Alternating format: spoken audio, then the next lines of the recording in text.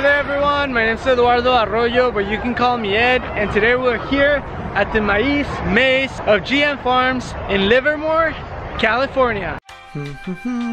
Oh.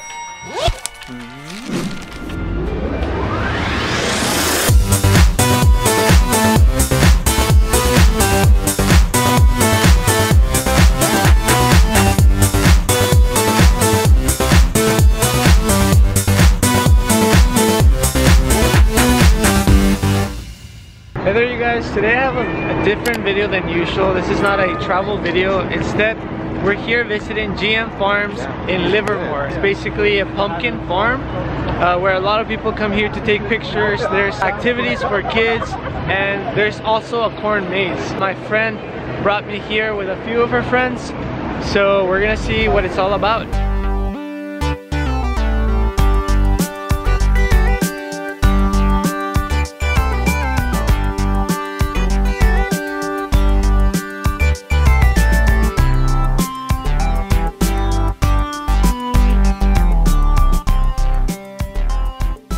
First thing we're doing is visiting the maze, and as you can see they gave us like a little picture here where it shows you kind of how big it is and how complicated. Look at this. I think we're here right at the entrance of the maze. They have a lot of rules here. I don't know, some of them sound like common sense, like why would someone be like drinking or smoking in the freaking maze, but I guess they put the rules for a reason. Thank you. This is what you need in order to go in.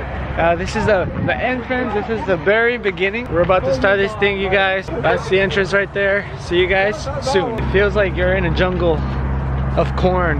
Honestly, in your head you picture yourself like being so like alone and like scared, but there's like so many people that it's just like, bro, I think we're all going through this together. Whoa, I guess you can get like a cool view from the top of this little staircase. Let's check it out. Oh, this looks amazing. Check it out. I didn't realize it was gonna be this big.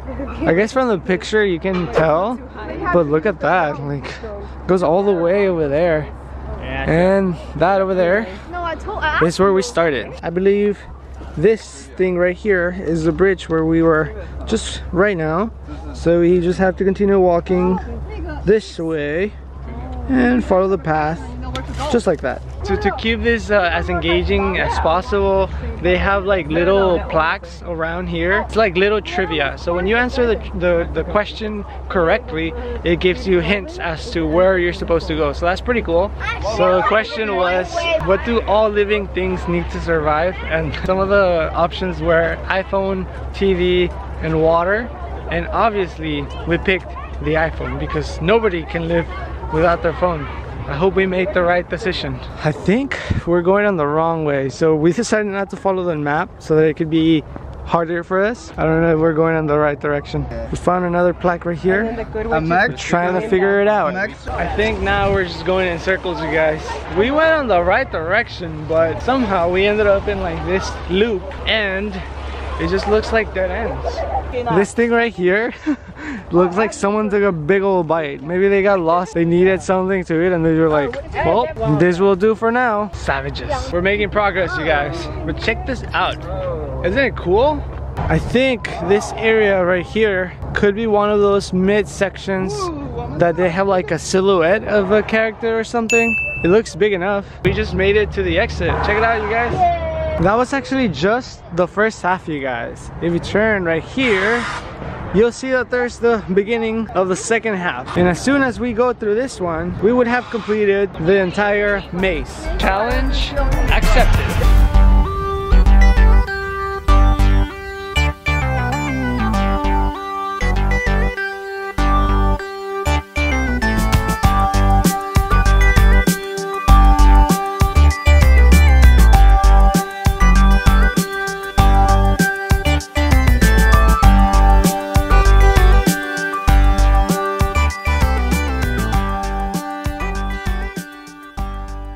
I think we found one of the last trivia questions, so hopefully this one takes us home, you guys.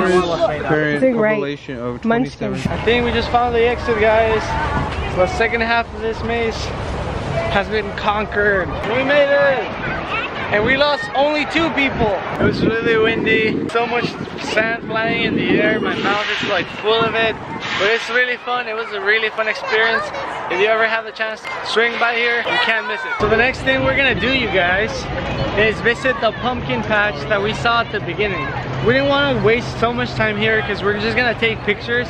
So we went to the maze that is over there, but now we are here, and these are all the pumpkins as far as the eye can see. Here are the carts that you can use if you're planning on buying pumpkins, but if you don't, of course you don't need any of that. You just need to go walk and look at the pumpkins.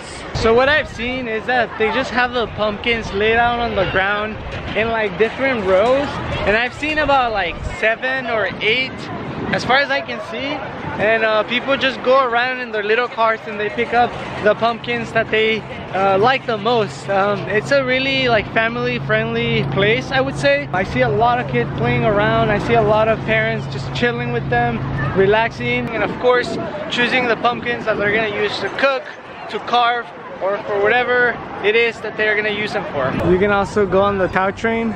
This is only for the thrill seekers. I think it's mostly for like parents and their kids, but I guess anyone is welcome. In this section of the location, you'll find sort of like a pumpkin supermarket. They have all things pumpkin, including seeds and pumpkins of different colors and types that you can imagine. We're going to the back section to see what we can find. We've seen some people with food and it started to smell like it. So let's see what we can find over here. So look at what we just found, you guys.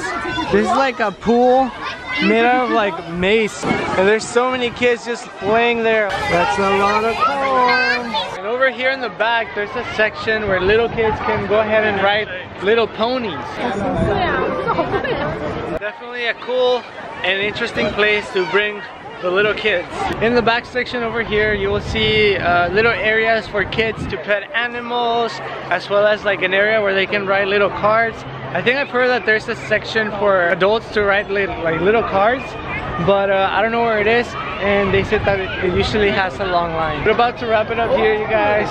It's been fun, but I think it's time for lunch, and we couldn't find any good places to eat here, and if we did find one, it probably would take a long line. So we're going out to get some dim sum.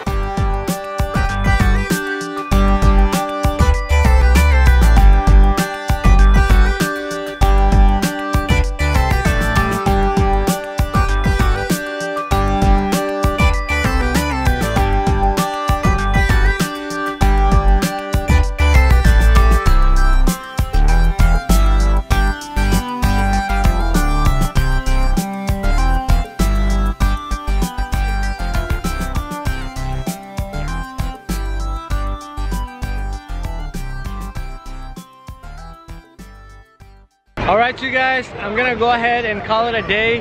Hopefully you guys enjoyed the video, and if you did, make sure you like and subscribe to my channel if you want to see more videos like this. Anyways you guys, always remember to be kind, have an open mind. See you next time.